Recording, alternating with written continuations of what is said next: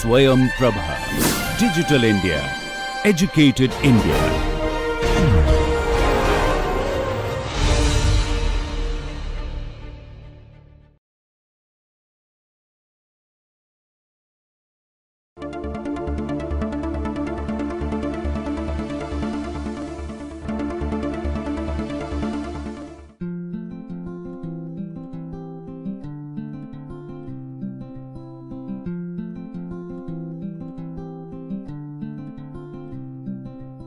Welcome to the lecture 8 or module 2 of the course called Game Theory and Economics. Before we start this lecture, let me take you through what we have discussed in the previous lecture. We have basically introduced the idea of best response functions. This was done because in many cases the actions of the players may not be discrete and they might be continuous variables, and if they are continuous variables, there is no way in which you can construct payoff matrices and seek for Nash equilibria. So to find out the Nash equilibria in the case where the actions of players might be continuous variables, an infinite number of actions, we need to use the idea of best response functions. And what we have seen is that if we construct the best response functions of players, then the Nash equilibria or Nash equilibrium will be situated at the intersection point of these best response functions. In particular, if we have two players and if we construct the best response functions for them, then the point at which they intersect, these best response functions intersect, will be the points of Nash equilibrium. So that's what we have done, and we have done some exercises also for applying this idea. Today we shall do another exercise and move on to the next topic. And this is not exactly an exercise, it's an example, and this idea is the following. This is called contributing to public good.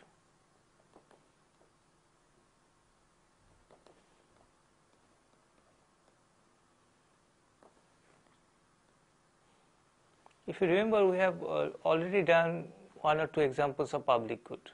Public good are cases where people derive some utility from the goods, from that public good, but I cannot exclude anyone from enjoying that public good. For example, a government road maybe. I am deriving some benefit out of that government road, but I cannot exclude someone else from using that.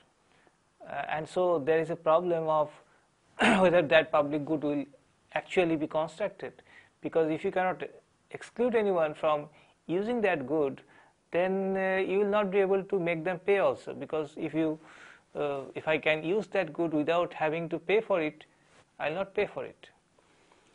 So there is an inherent problem of provision of public good which cannot be solved from standard private good framework, and this is another example of that. And here the question is not whether people will contribute or not. So it's not a 0-1 kind of decision. It's a decision of if people contribute, then they may like to contribute more or less also. I mean, I can choose any number between 0 and infinity denoting the amount of money that I am ready to pay for the public good. So here the question is not 0 or 1 or contributing, not contributing, but the question is not contributing, and if contributing, then how much to contribute. So I have infinite number of actions here. So let me tell you the setup first. Suppose, to make the problem simple, there are two players. So these are the players' actions, their contribution for the public good.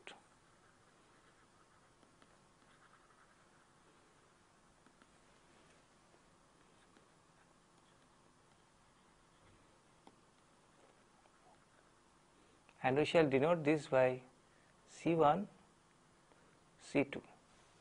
What is the nature of this C1 and C2? C1, C2 can lie between 0 and 1, 0 and infinity.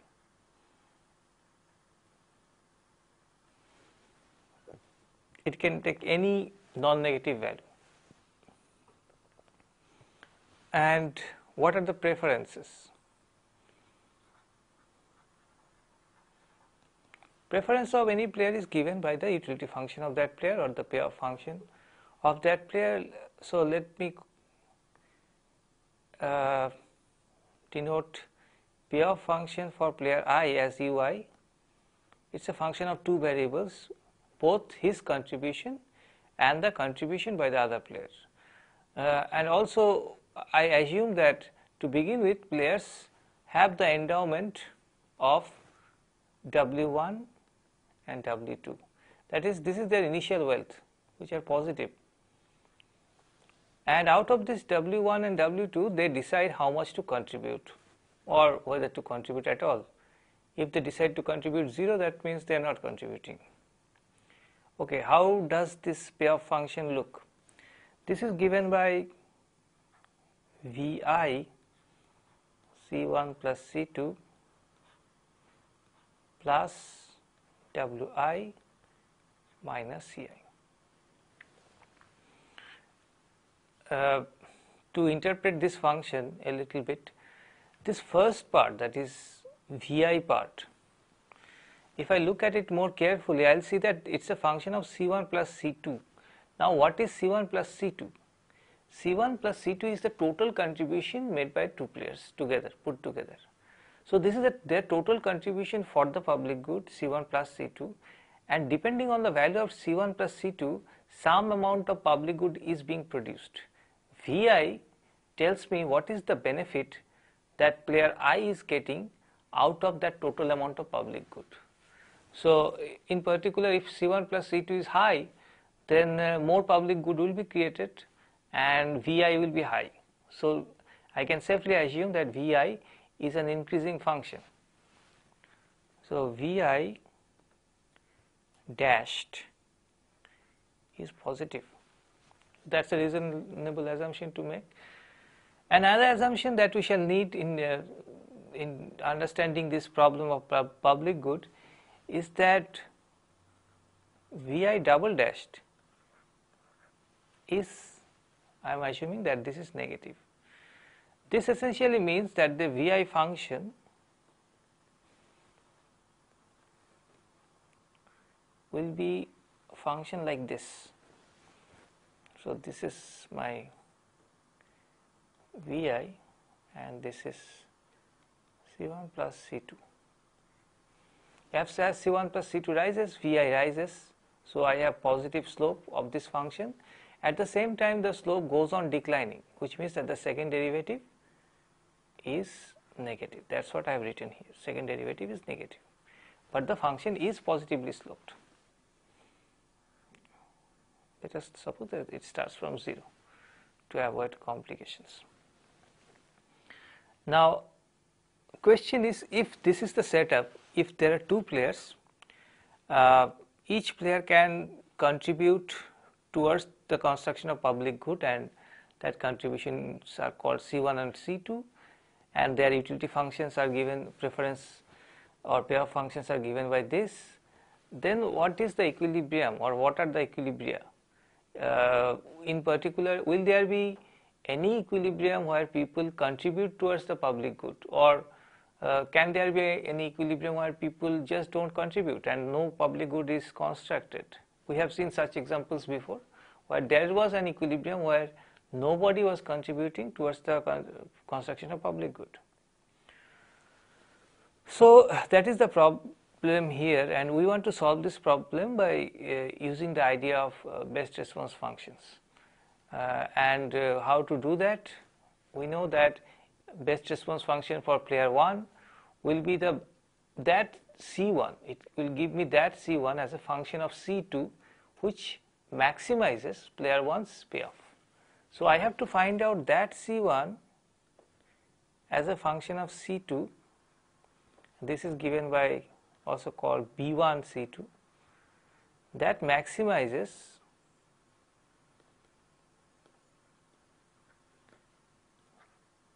U1, because U1 is the payoff function for player 1.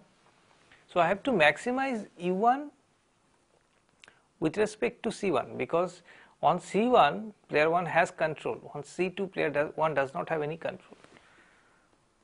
So max with respect to C1. And this is the familiar problem of maximization and minimization. What we need to do is to set the first derivative with respect to C1 of this function equal to 0. That will be my first order condition.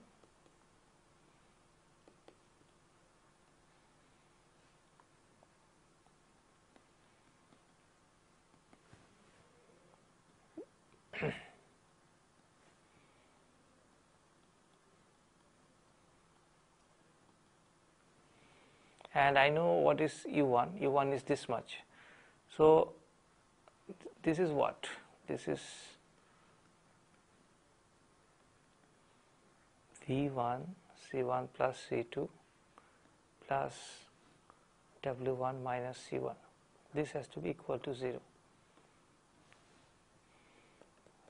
So this is nothing but V1 dashed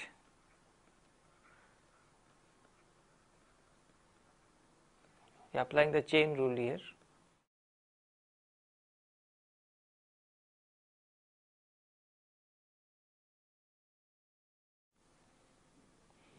Here I am applying the chain rule. And what is V1 dashed? V1 dashed is the derivative of V1 with respect to C1 plus C2. So from here what I get is V1 dashed is equal to 1. Now remember what is V1 dashed. V1 dashed, when I think about V1 and V1 dashed, V1 is a function of C1 plus C2. So V1 dashed is also a function of C1 C2. So I can as well write it as V1 dashed C1 plus C2 is equal to 1.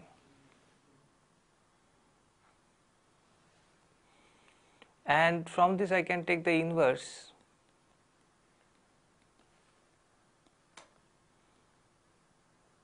of 1, V1 dash inverse of 1. So C1 is equal to V1 dashed 1 minus C2, and this is the best response function of player 1. So it expresses C1 as a function of C2. So I have C1 as a function of C2. This is my best response function. Before I go into the best response function of player 2 and try to find the equilibrium or equilibria for this problem, let us have a closer look at this one. What it essentially is saying, that if C2 changes, the change in C1 will be in the opposite direction. If C2 rises, this side, this right hand side is declining, and so that means C1 is declining, which means that if player 2 contributes more, player 1 will contribute less. So there is an inverse relationship between them. In fact, the slope is -1. So 1% rise in C2 will lead to 1% fall in C1. How do I interpret V1 dashed 1?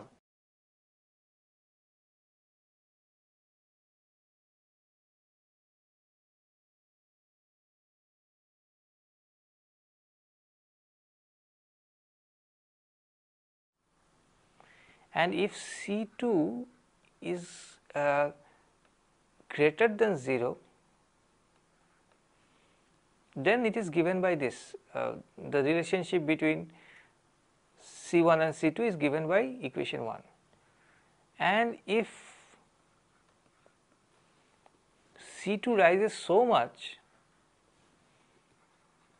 that it becomes greater than V1 dashed 1, well, if C2 exceeds V1 dashed 1, then 1, this equation 1 cannot give me the solution for C1, because this will tell me that this has to be negative, but C1 cannot be negative. I have this restriction before.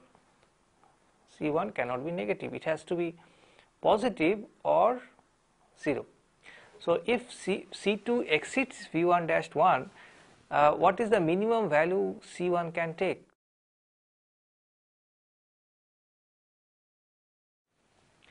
So the range of values for C1 is such that it varies from 0 to V1 dash. The maximum value it can take is V1 dash. That is, this value of C1 is dictated by the best response function of player 1. So which means that player 1, if he is trying to maximize his payoff, will never contribute more than V1 dashed. If the other player is not contributing at all, then player 1 will contribute V1 dashed, which means that V1 dashed is the worth of the public good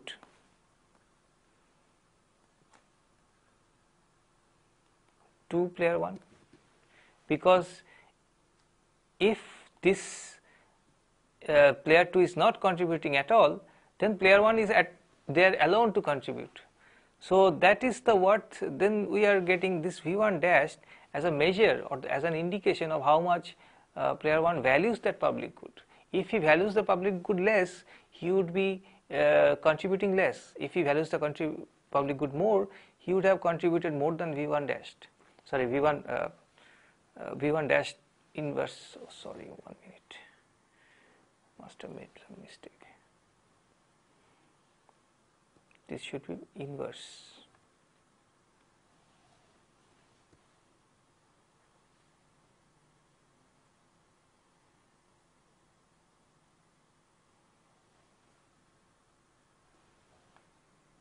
So V1 dash inverse of 1, that is the worth of public good for player 1.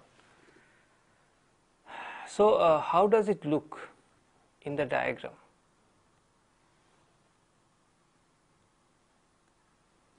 Suppose this is C1 and this is C2, these are the two axes, and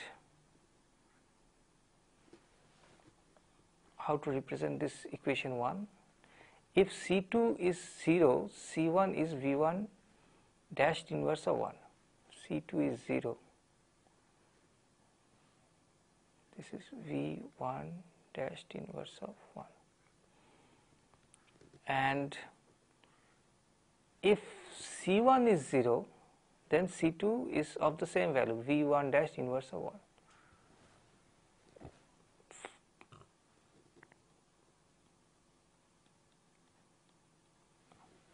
And so we have a downward sloping line representing the inverse relationship, and if C2 exceeds V1 dashed inverse, then C1 is 0, which means this best response function is this thick line. It coincides with the vertical axis above V1 dashed inverse of 1, and then it coincides with this downward sloping line and it stops here. So this is my B1 C2. And similarly, I have to find out the best response function of player 2, which I can find by maximizing U2, which is a function of C1 and C2 with respect to C2, and we shall find the same kind of best response function, which is C2 will be a function of C1 now. It will be V2 dashed inverse of 1 minus C1. So this will be my 2. So this is best response function of player 1, player 2. Now how to represent this? Now to represent this, I have to have some idea whether V2 dash inverse of 1 is it higher or lower than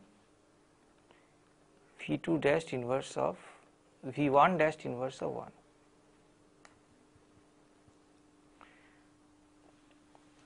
Suppose it is the case that this is higher than this. So, V2 dashed inverse of 1 is higher than V1 dashed inverse of 1.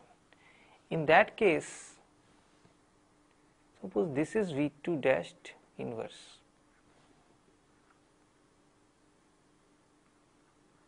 of 1.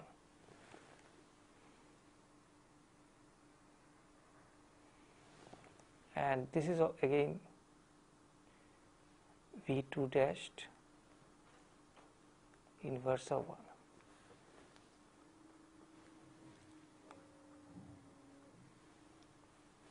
Then how does this B2 look like? B2 as a function of C1. Here in B2 C1, C1 is the independent variable.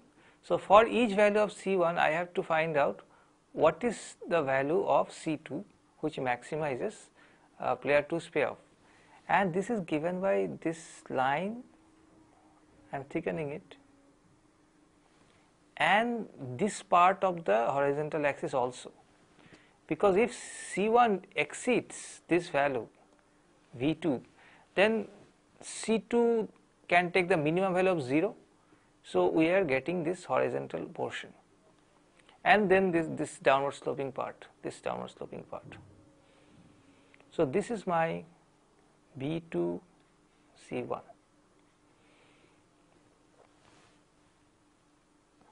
So I have constructed the two best response function, one for player 1 and one for player 2, and from the diagram it is very clear that there is one and only one equilibrium, only one Nash equilibrium, which is at 0 and V2 dashed inverse of 1. This is the only equilibrium that we can get. And what does it mean? That player 1 does not contribute. C1 is equal to 0 and C2 is equal to V2 dashed inverse of 1. But this result, that player 1 is not contributing at all and player 2 is contributing the entire thing, is crucially dependent on these assumptions. That V2 dashed inverse of 1 is greater than V1 dashed inverse of 1. If it had been the other way around, then you can draw a diagram and see that then in that case it will be player 1 who will contribute the entire amount, and player 2 will not contribute anything. So, and why is this happening? This is happening precisely because if we take this case, that is V2 dashed inverse of 1 greater than V1 dashed inverse of 1, that means the worth of the public good to player 2 is more than the worth of the public good to player 1. If you remember, we have just a couple of minutes ago we have shown that V1 dashed inverse of 1 is the worth of the public good to player 1. Similarly, we can show that V2 dashed inverse of 1 will be the worth of the public good to player 2. So if the worth is more for player 2, this model is telling us that it will be player 2 who will contribute the entire amount, and the person who does not value that public good that much will not contribute anything. He will contribute 0.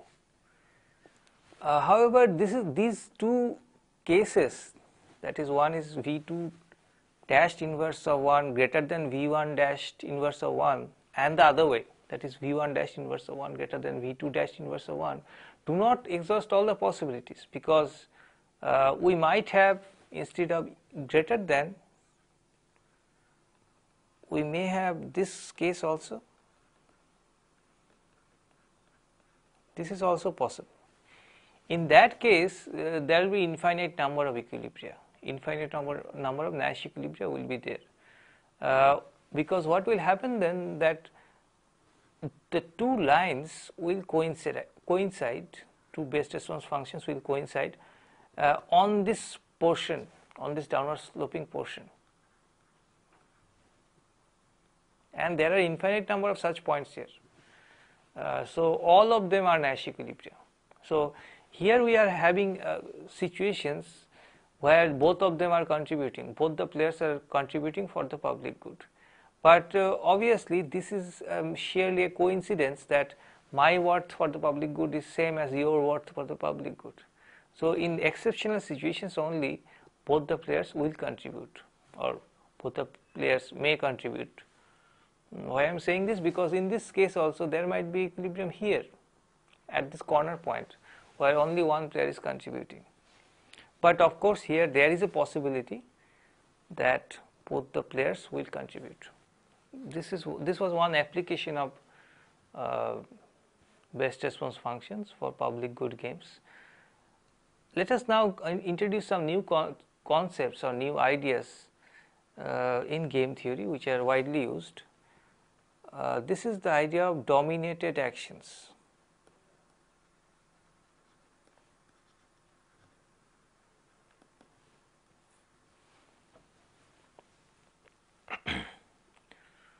To explain the idea, let me give you an illustration what it means. First we shall talk about strict dominance.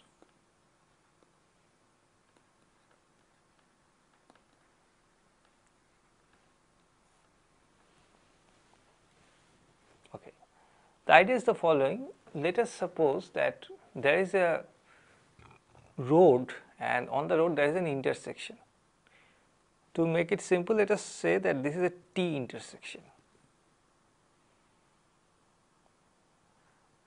So the road looks like this,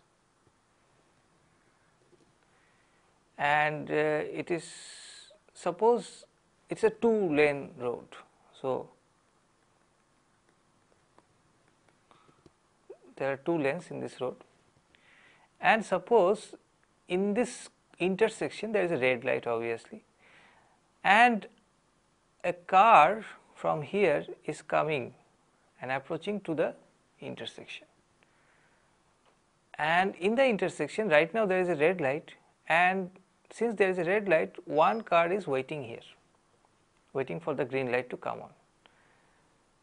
Now for this car, it can choose to either go and wait behind this car here, or it can go this way and wait here. So there are 2 actions here. What are the preferences? Any car does not like to be behind another car, because if you are behind another car, it restricts your movement.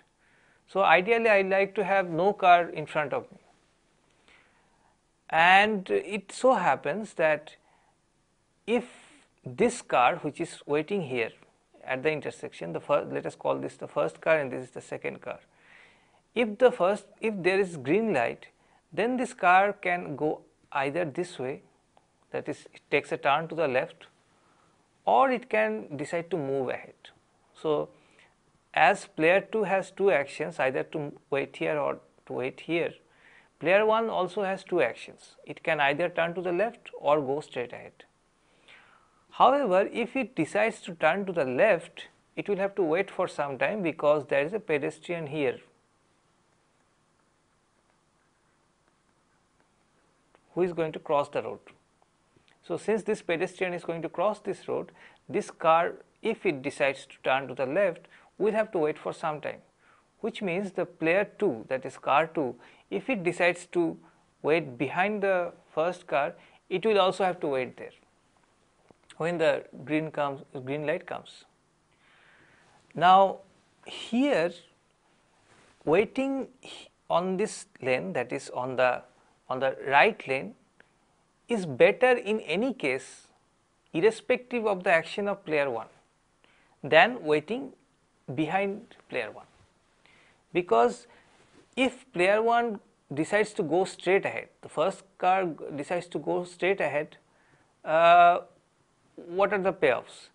If player 2 was behind player 1, it still remains behind player 1, which is worse than waiting here, because on the right lane, because if it had waited on the right lane, there would not have been any car in front of it.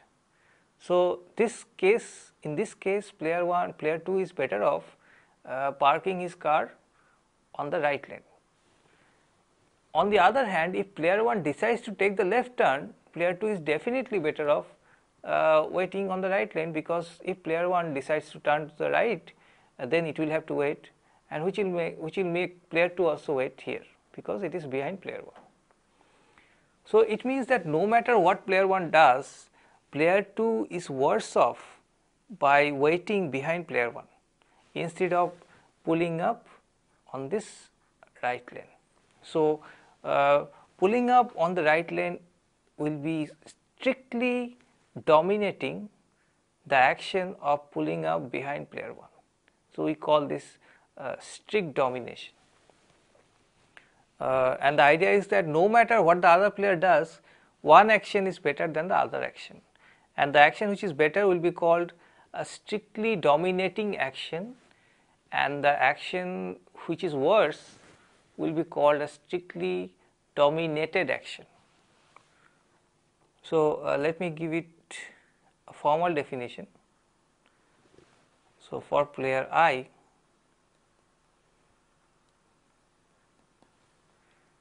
action AI dashed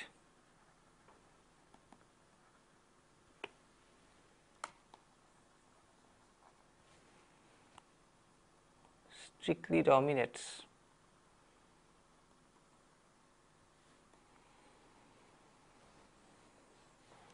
action AI double dashed if both this AI dashed and AI double dashed are her actions, player I's action. If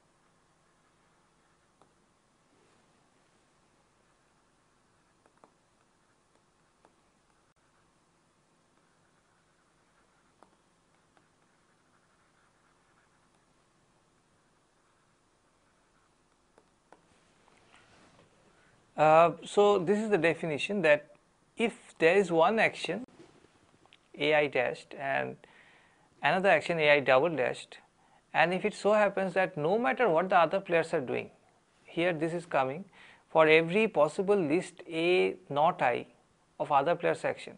So I consider every possible set of actions or vector of actions by other players, and for each possible vector of actions of other player, it is so that by taking the action AI dashed, I get better payoff than taking the action AI double dashed. In that case, I call AI dashed strictly dominating over AI double dashed. Let me show this in terms of a payoff matrix so that it becomes more clear. Let us consider the following payoff matrix.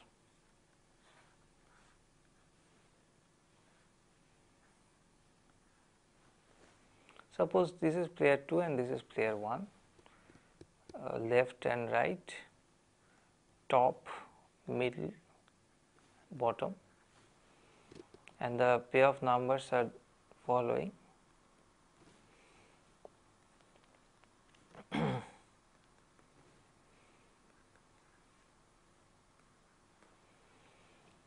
Now let us look at this game from the point of view of player 1.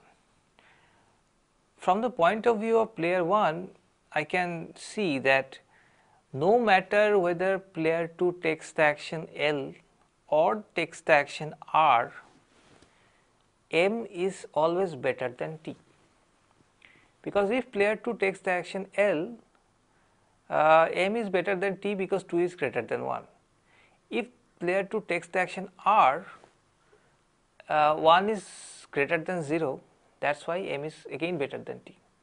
So I say that M for player 1 strictly dominates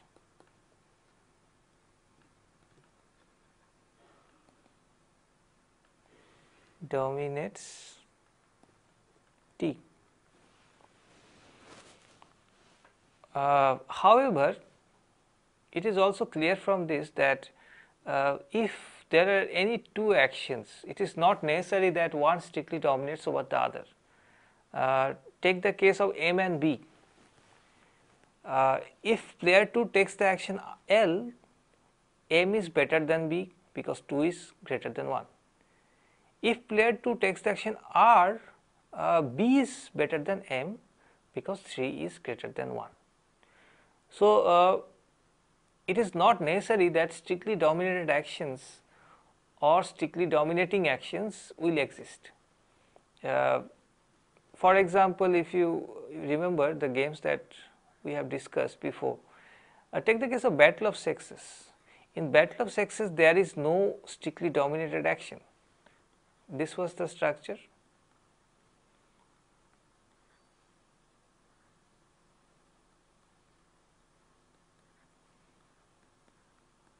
Here there is no strictly dominating or strictly dominated action, because if player 2 plays B, for player 1 it is better to play B. But if player 2 plays O, B no longer remains the best action, it now becomes O. But if you remember the prisoner's dilemma game, there were strictly dominating and strictly dominated actions. So, this is prisoner's dilemma.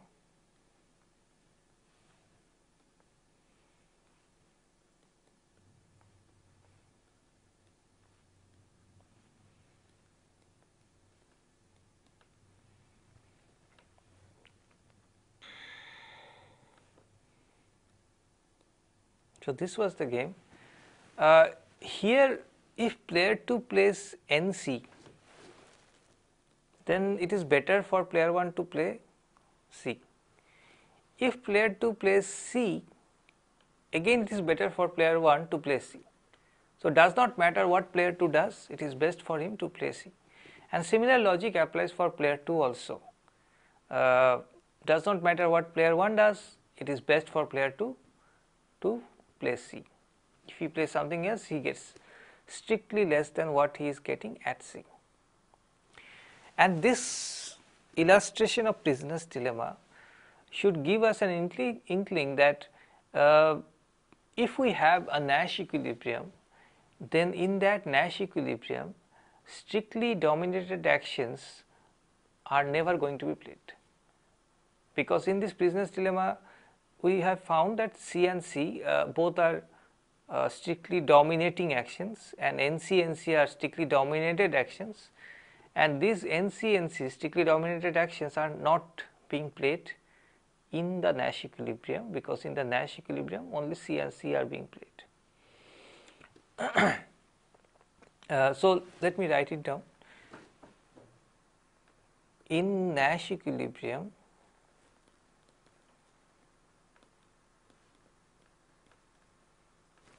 strictly dominated actions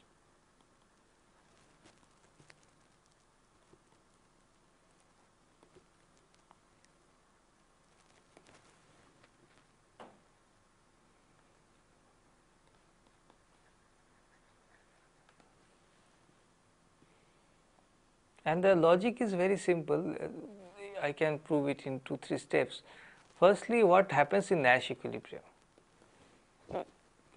A is Nash equilibrium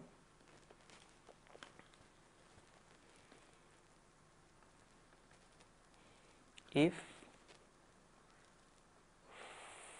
for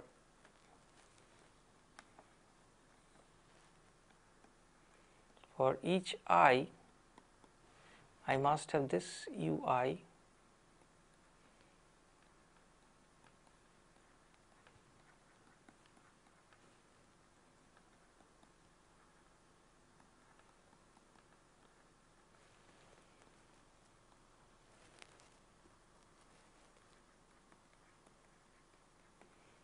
This must happen in Nash equilibrium. Let us call this condition A. Now, suppose there is an action AI dash double dashed which is strictly dominated, and suppose it is being played in Nash equilibrium, then is there a contradiction? and we shall see that there is a contradiction. Suppose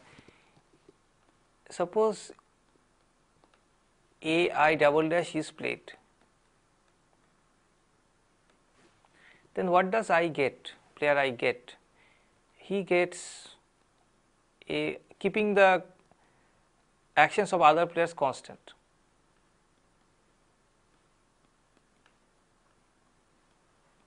So he gets this much. Now if this is what he gets, now suppose he now switches over to AI dashed, that is the dominating action.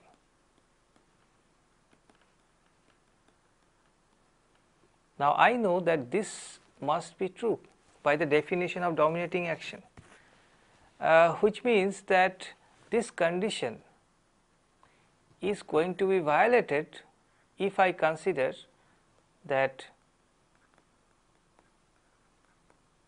AI double dash is equal to AI star. So if I, instead of AI star, I put AI double dash, then this condition A is going to be violated, which means that I am never going to be playing the strictly dominated action in Nash equilibrium, because I can, from that action I can always deviate to AI double dash, sorry, AI dashed, and that will improve my payoff.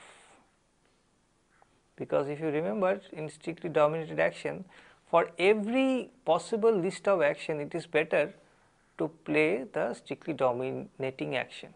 So this must be true for the star actions as well, and hence the AI double dash is not going to be played in Nash equilibrium.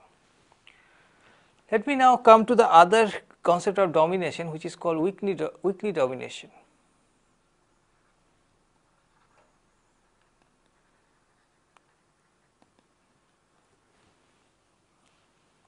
And to motivate the idea, let me go back to that example of cars and intersection.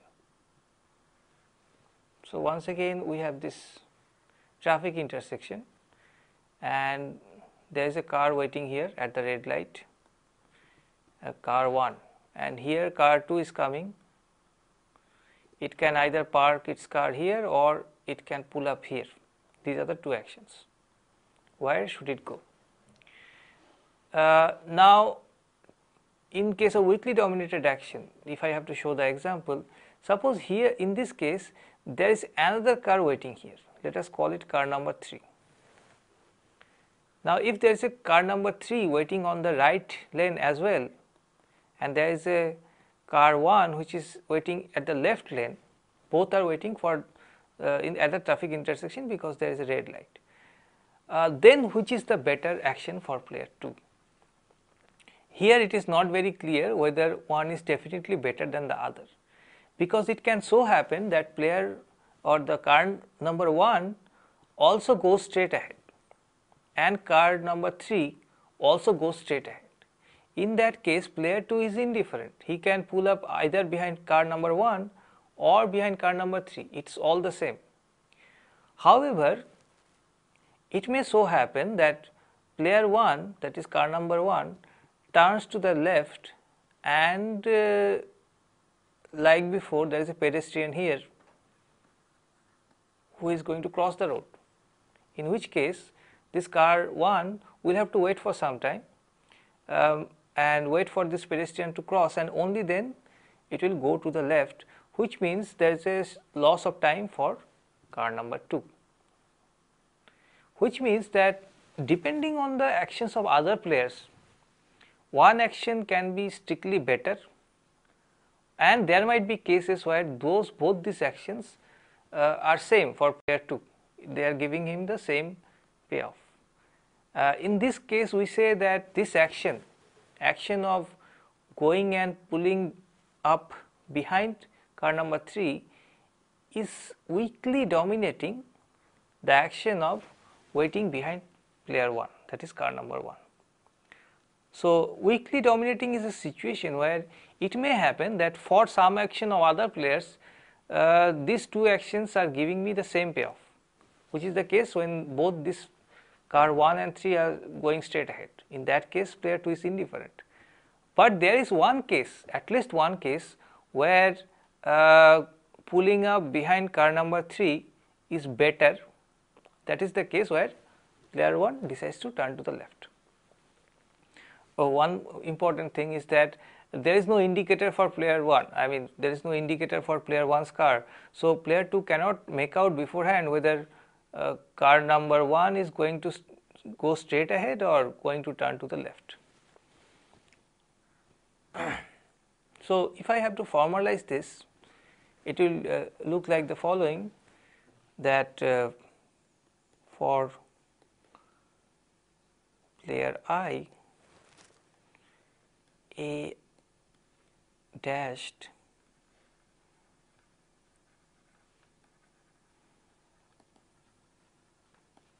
action AI dash weakly dominates action AI double dashed if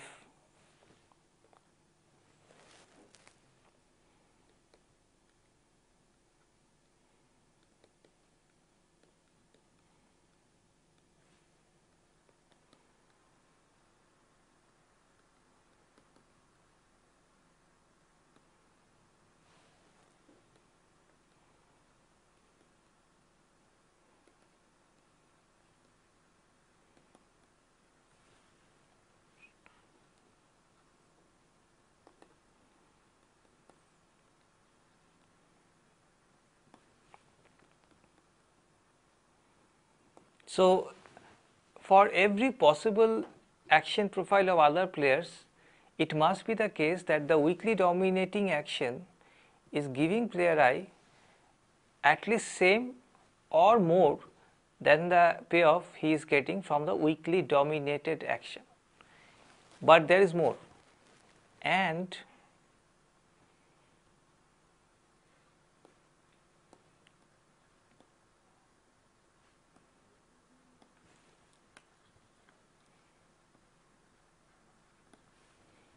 at least one action profile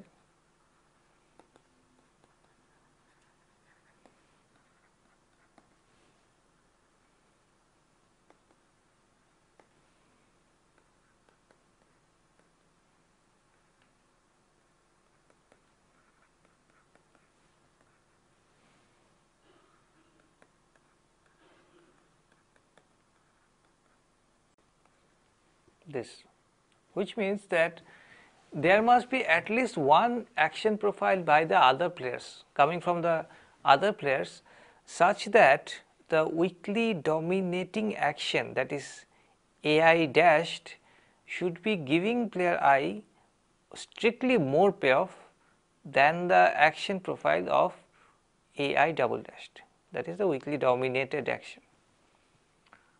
So, this second thing is also important. Examples. Let me give you one example. Take the case of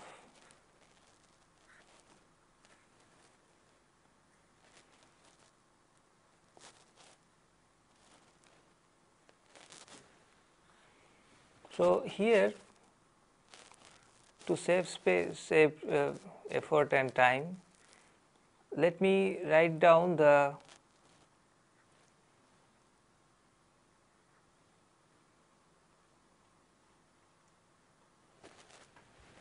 payoffs of player 1 only. So, these numbers 1 0 2 0 2 1 are just payoffs which player 1 gets, not player 2's payoffs.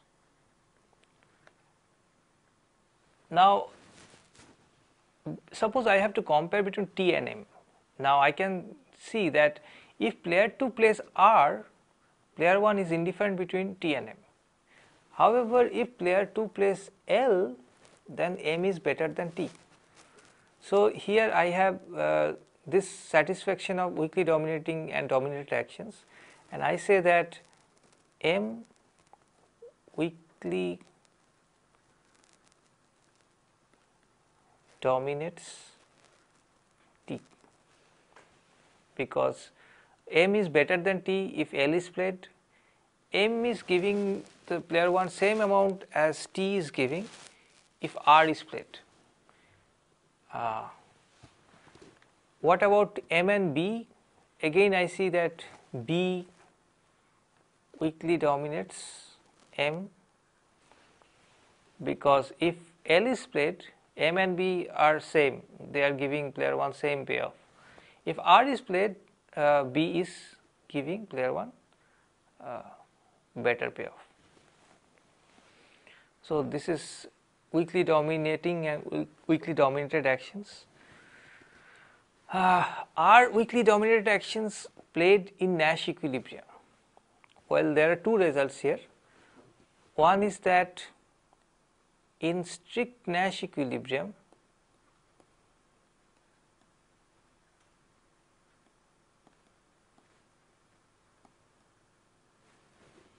weakly dominated actions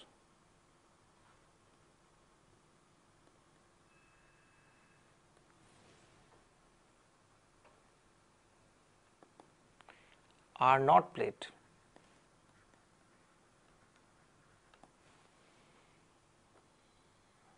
And how do I know that?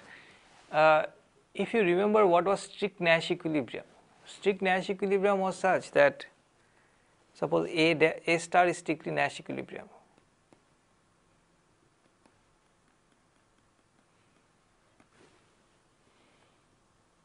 If for all I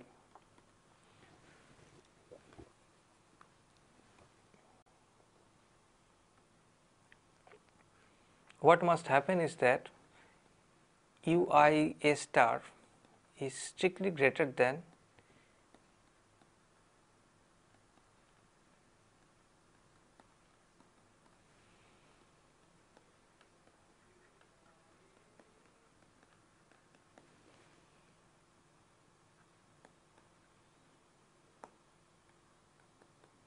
this was the definition of strict Nash equilibrium, that for each player, if he plays something else, if he plays some other action other than the Nash equilibrium action, his payoff should go down. Now from this one can conclude that in strict Nash equilibrium weakly dominated actions are not going to be played, because if you are playing weakly dominated actions, suppose you are some player I is playing a weakly dominated action AI double dashed, then there must be some action which is weakly dominating this action, which is AI dashed. Now if player I changes his action from AI double dash to AI dashed, then how is his payoff going to be affected? Either it is going to remain constant depending on the action profile of other players, or it will go up, because AI dashed is strictly dominating AI double dashed. So if he shifts from the double dash to the dashed, it can either go up or it will remain constant. But whatever it is not going to satisfy this condition, because this condition demands that if you shift, then your payoff must go down. Here it is remaining constant or going up. So any action which is weakly dominated is never going to be played in strict Nash equilibrium.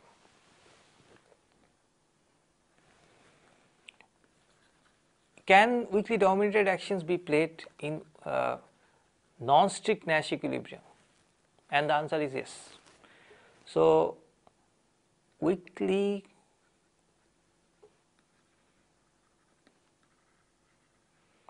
dominated actions can be played in non-strict Nash equilibrium. And the idea is not very difficult to grasp. In non-strict Nash equilibrium, if people deviate, there is unilateral deviation of their actions, it may happen that their payoff is remaining constant. Only thing we need is that it should not go up. So it can go down or it may remain constant in non-strict Nash equilibrium. Now in weakly dominated actions also, if you shift to a weakly dominating action from the weakly dominated action, the payoff not necessarily goes up, it may also remain constant. So there is a bit of consistency between weakly dominated actions and a Nash equilibrium action in a non-strict Nash equilibrium. So that is why it can be possible that a weakly dominated action is being played in non-strict Nash equilibrium. I shall give you one example where it happens.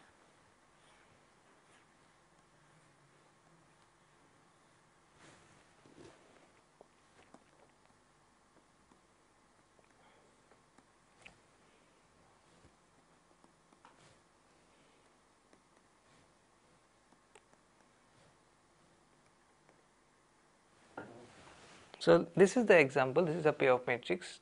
There are two players and two actions for each player. Now which is the dominating, weakly dominating action here?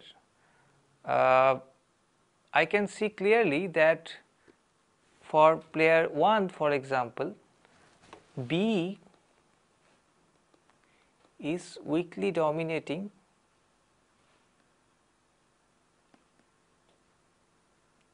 C, because if player 2 plays B, it is better to play B. If player 2 plays C, player 1 is indifferent between B and C, so which means the B is weakly dominating C. And the same thing will happen for player 2 also. For player 2 also, B is weakly dominating C, because if player 1 is playing B, then it is better for player 2 to play B. If player 1 is playing C, player 2 is indifferent. So for player 2 also, B is weakly dominating C. However, what are the Nash equilibria in this game? There are two Nash equilibria, one is BB and the other is CC. You can check it out that if the other player is playing B, no player is going to shift from B, because that is going to reduce the payoff. What about CC? Well, if the other player is playing C and if you deviate, then your payoff is not going to go down, it is going to remain constant, but that is included in the definition of Nash equilibrium. It may happen that you deviate and your payoff remains constant, so that does not invalidate the Nash equilibrium. So CC is an equilibrium where you have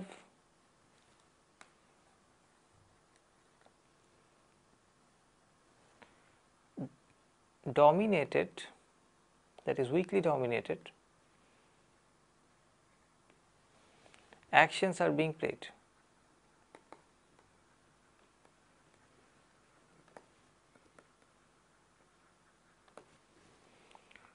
So these are some of the properties of strict Nash equilibrium and its relationship with weakly dominated or strongly dominated actions.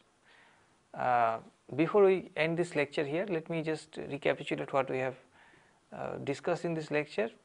We have discussed the game of public goods, where people can take infinite number of actions. People can decide to contribute more towards the public good or less, and we have found out what is the Nash equilibrium in that case, depending on a certain particular payoff function.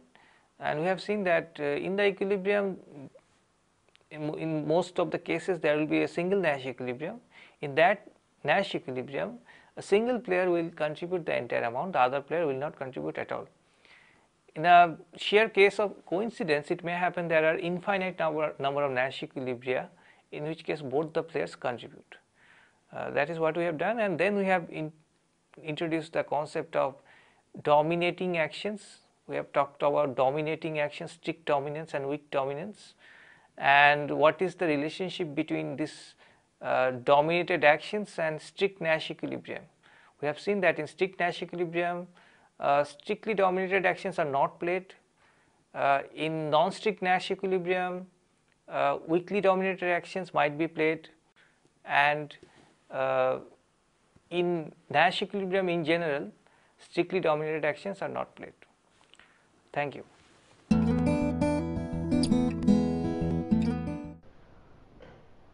Two people are to divide 10 rupees between them. Each calls a whole number between 0 and 10. If the sum of the numbers is at most 10, they get the money equal to the numbers they called. If the sum is more than 10, firstly, player calling the lower number gets the same amount of the money, other player gets the balance if the numbers are different. Each gets 5 if the numbers are same. Find the equilibrium or equilibria of the game. So, this question basically asks us to use the idea of best response functions to find out the equilibrium or equilibria of the game. So, let us try to find out how the best response function of player I looks like. I could be 1 or 2. So, suppose the other player is calling 0. What should be the best response for this player? I claim that the best response should be to call 10. I could be 1, I could be 2. Why? Because if suppose I am player 1, if player 2 has called 0, then if I call 10, I get 10.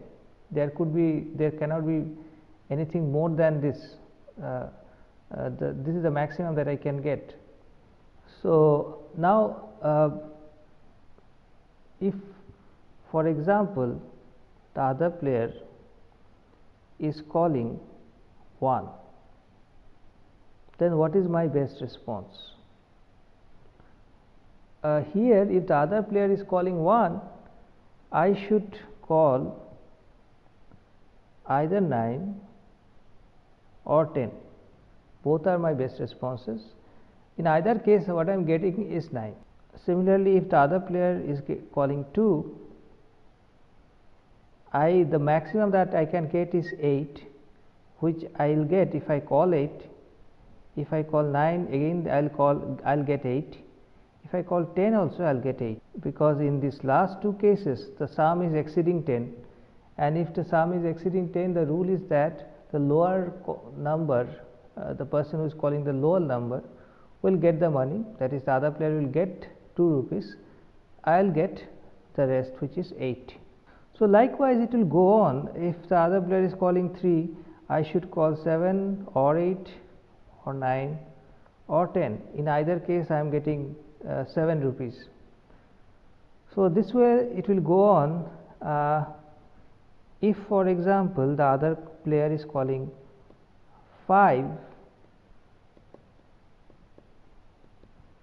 let us write it for 4. For 4, these are the best responses.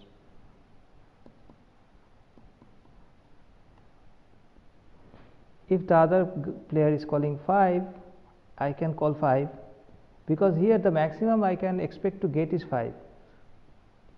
If I call more than 5, it does not matter, I get 5 rupees. Now, suppose the other player is calling 6. In this case, however, this kind of rule that we were following will not hold.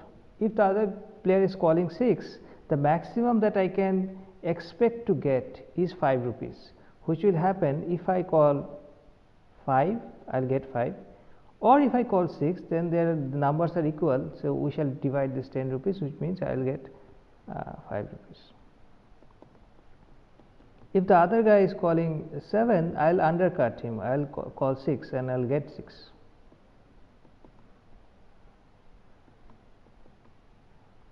So, here it will be 7, then 8 and